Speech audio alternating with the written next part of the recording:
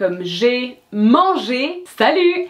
Subscriber Antonio asked me, hey Rachèle, can you explain the difference between l'accent grave, l'accent circonflexe, and l'accent aigu? Absolutely. In case you don't know me, Rachèle DeMéo, your native French instructor from Belle Terre Academy.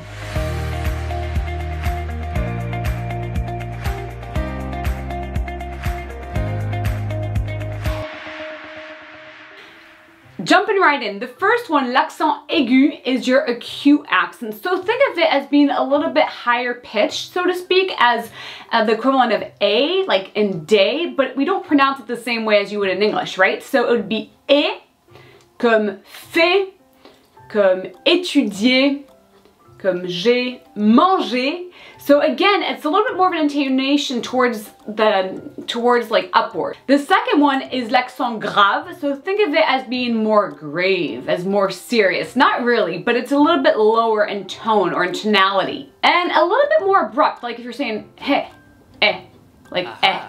So examples of that would be like cher, ou père, après. So it's just a little bit more subtle in a way. It's not as like, who open?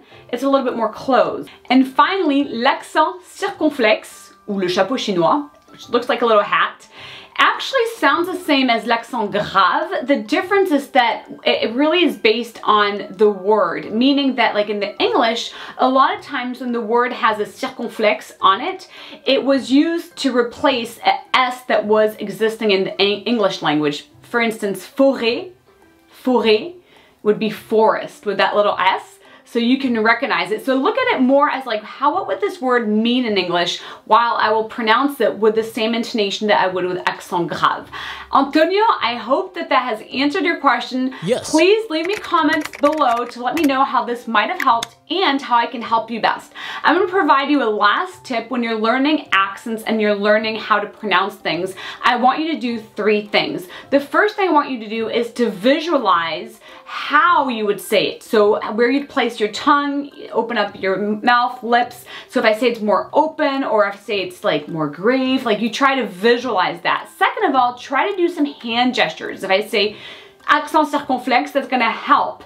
And then the third thing is clearly simply to practice by listening, repeating, recording yourself, listening to that, and possibly comparing. À bientôt tout le monde!